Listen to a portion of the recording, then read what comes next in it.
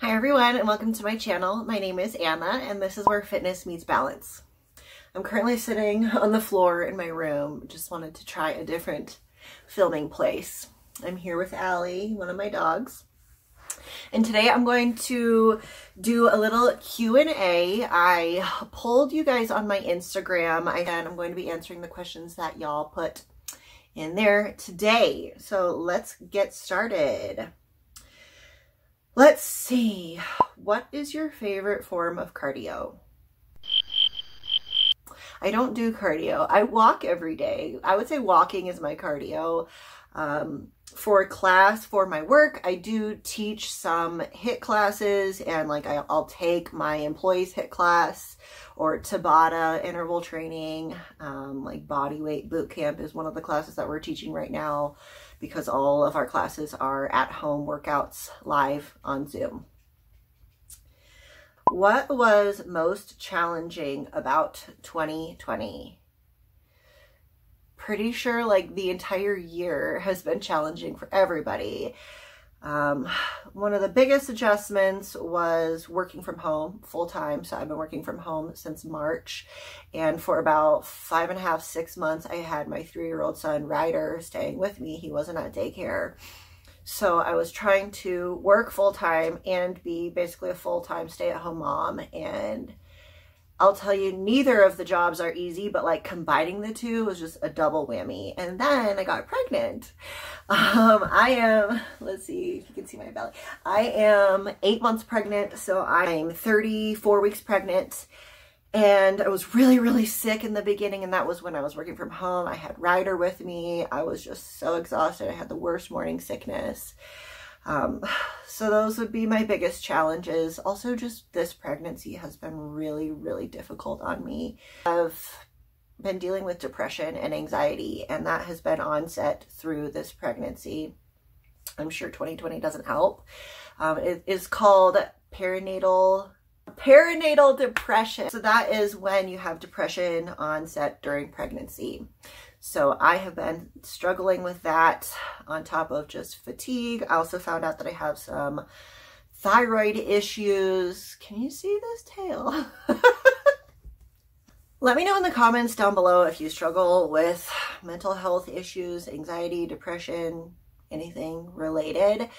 I would love to do a video on that and share a little bit more if you guys are interested. I know that a lot of people struggle with that. So also, that does lead me into my next question, which I saw popped up earlier that said, have you taken meds for your anxiety/mental health issues? This year, yes, I actually recently started taking medication. Always talk with your, providers. Don't take advice from people on YouTube. You got to do what's best for you. I take a very low dose of an antidepressant. It's called sertraline. It's also an anti-anxiety medication, commonly known as Zoloft. So I take that. I would also say, of course, do your best to treat your symptoms naturally if you can, but sometimes we need a little extra help, and there is no harm in that. You cannot be the best version of you if you are chronically depressed and you can't get out of bed and you don't want to do the things that you enjoy doing. You don't want to take care of yourself. You can't be a good mom. You can't be a good friend or a good employee if you are not taking care of yourself first. So by all means, do what you got to do. No judgment, no shame. Let's see. Best part of your job. The best part of my job, I would say, is group exercise. That has been my favorite part of my job for a really long time now. So I actually work in corporate wellness, which means I work in a fitness center inside of a corporate office setting. I actually manage the fitness center that I work in. And it is open to employees only. And I love teaching group exercise. It is so motivating to myself and to others to be in that group environment. It's just really, really rewarding too. Usually I don't like public speaking. I really love group exercise. That's the best part of my job. What is the most important thing you want people to know about you? I want people to know that I am not perfect. And I think that goes without saying, but if you found me through Instagram, you might look at my feed and think that I am so-called perfect or that I have my life together. And I don't. I can assure you I do not. As I just got done talking about, I struggle with mental health issues. I've struggled with eating disorders for a very long time. Yes, I do teach people how to exercise. I am an exercise physiologist. I have a bachelor's in exercise science. So I love to work out. That is my passion. That is my stress relief. That part, I will say, comes easy to me because I enjoy working out. But sometimes I don't have motivation to do it.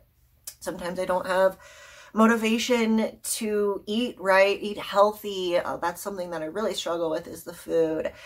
I am really working on not using food as a coping mechanism for any stress or just negative feelings that I'm encountering. Also, I'm not a perfect mom or a perfect wife. My marriage has been through ups and downs. I won't even get into all of that right now. Right now, things are really good, and I'm just thankful for that. And yeah, that's what I want people to know. What is your biggest pet peeve? I talked about this on my Instagram story the other day, and that would be clutter around my house. I actually put a poll up to see if clutter gives you guys anxiety, and it was like something astronomical, like 97% said yes. I feel so much anxiety from clutter in my house and just like seeing messes or like countertops being full and toys everywhere and just like can't see the floor. And don't get me wrong, we're not like hoarders or anything, but especially when you have a toddler, there's no such thing as like a clutter-free zone. Even if you don't have a toddler though, it's still a struggle. So clutter really actually gives me like physical anxiety. I'll notice my jaw clenching, my heart racing. I just can't like settle myself down. It almost just makes me feel like I have too much on my plate and I can't concentrate. So that's my biggest pet peeve. Does clutter give you anxiety? Let me know in the comments down below. I'm curious to know because I feel like it's very common. Will you do anything different regarding the newborn stage this time? Yes. I am definitely not going to have such high expectations for breastfeeding like I did with Ryder. I went into it thinking I'm going to breastfeed for 1 year and it's going to be easy. Like, that's what our bodies do. Is like, we make milk and we feed our babies. No, that's not always true. I had a really, really hard time nursing Ryder. We had a lot of health issues with him. We later found out at like 5 months old that he had a tongue and a lip tie, which was inhibiting him from opening his mouth all the way, from sticking his tongue out all the way, which was inhibiting him from nursing and eating. I won't get into that, but if you want to know about my struggles with that, let me know. I could make a video just on that alone. He also had allergies. He was having just a lot of diaper issues, so to say, poopy issues, so to say. So I ended up having to cut out like almost everything from my diet to try and see if that would make his tummy issues resolve. And we ended up switching to a hypoallergenic formula at about like 5.5 months with him. And honestly, I wish we would have done it sooner, but I was so dead set on nursing. I also actually exclusively pumped for about 3 months because he started refusing to take the breast. So that was when we switched to a bottle, and I was pumping. I was just putting so much pressure on myself. I wasn't producing much, so I was power pumping. There'd be times where I'd be sitting connected to my pump for over an hour and I would get like 3 ounces of milk.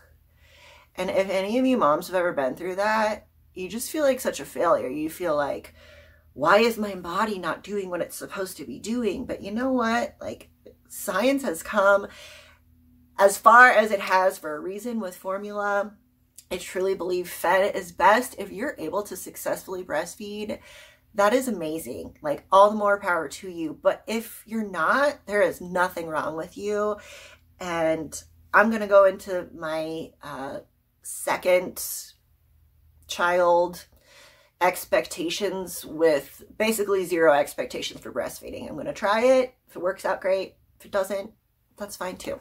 Also, with the second time around, I'm going to nap and rest more. I could like never allow myself to just chill really with my firstborn, but I realize now just how much napping is really one of the best forms of self-care, because mama needs rest, and there is a reason why sleep deprivation is used as like a torture tactic for some people, and who knows where, weird places, if you are a POW maybe, I don't know. Anyways, there's a reason why, and that's because your body needs sleep. And I know I'm going to be very, very sleep deprived and exhausted, especially chasing after a toddler and having a newborn. So nap more. This is your permission to nap more. Tips on keeping marriage fun. This is a hard one. As I mentioned earlier, my marriage has struggled before. Marriage is not easy. People used to tell me that all the time, like, marriage is hard. And I honestly never really believed that until I actually went through it. And it's hard because eventually when you're with somebody for so long, you tend to maybe take them for granted. And I'm speaking very generally. This isn't true for everybody. But you don't do the things that you used to do. So something that you should do, and we hear this all the time, is like keep dating your spouse. You keep flirting with your spouse. Do the things that you used to do in the beginning when you guys were in that, you know, beginning stages with butterflies and the honeymoon phase. Having children can definitely put a damper on your relationship, but I think it's so important to remember that, like, one day your children are going to be out of the house and it's going to be just you and your spouse again. And if you don't put any effort into your marriage, then you're going to have this empty relationship once your children are gone. Something else that you could do to keep things fun would be learn something new, learn a new hobby with your spouse. I know it's difficult right now with COVID and, you know, not a lot of places being open depending on where you live, but even just like cooking classes, I've always wanted to do that, or a pottery class, something maybe that your spouse likes to do that you're not super into, try to show some interest in it. Another thing too that really helps to keep the spark alive and keep the connection there is to witness your spouse doing something that they're very passionate about. So, like, for instance, Guy, that's my husband, if he could, occasionally he'll like listen in on me teaching class in my basement right now, and he never used to get to see me teach before because where I work on site is not open to the public. Like I said, it's just open to employees, so he gets to see what I do for work and what I'm really passionate about. And something about that, he just like really loves seeing me light up and seeing me like present my gift, I guess to other people. So try those things. Let me know in the comments what you do to keep your relationship fun, to keep the spark alive. Let me know. I'm curious. Favorite way to spend you time? I love this question. Lift weights. That is my go-to form of exercise, is working out, lifting weights. You probably could have guessed that. But I also love to go for walks. I try to go for a walk every single day if I can. I also love to take naps. I talked about that. Napping is one of my favorite things. That makes me think of a meme that's like, things you hate when you're a kid: taking naps and getting spanked. Things you love when you're an adult: taking naps and getting spanked. Just saying. Also, I love to do my skincare. That is one of my favorite acts of self-care, is doing my skincare in the morning and the evening. It just makes me feel so much better about myself. I'm actually dealing with some hormonal acne. I don't know if you can see some of my scars, and I'm wearing a little bit of makeup, so it's covered up somewhat, but I'm like obsessed with skincare and watching YouTube videos on skincare.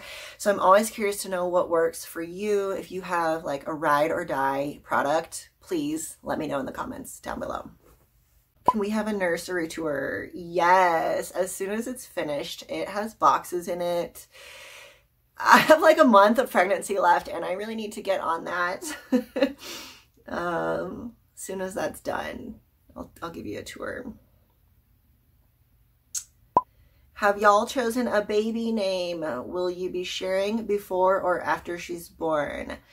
Yes, we have chosen a first name. We are still working on a second name, a middle name, and we're also trying to decide with the first name if we want it to be short for something or if we just want it to be the nickname. So we've shared it with some of our closest friends and family, but I'll probably not announce it until she's born, mostly because we haven't fully decided. It starts with an A. I'll give you a hint. It starts with an A. If you enjoyed this video, please be sure to like it, give it a thumbs up, subscribe, and stick around for my other videos. Let me know in the comments down below what other videos you would like to see from me. If you have further questions for me too, let's interact, let's chat. Thanks and have a wonderful day.